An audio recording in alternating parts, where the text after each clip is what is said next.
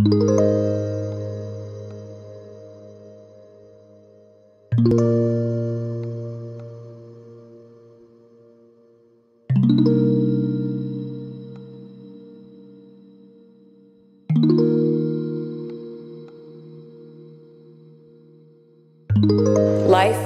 can be heavy, especially if you try to carry it all at once. Part of growing up and moving into new chapters of your life is about catch and release.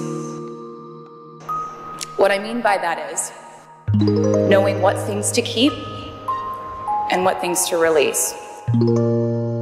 You can't carry all things, all grudges, all updates on your ex.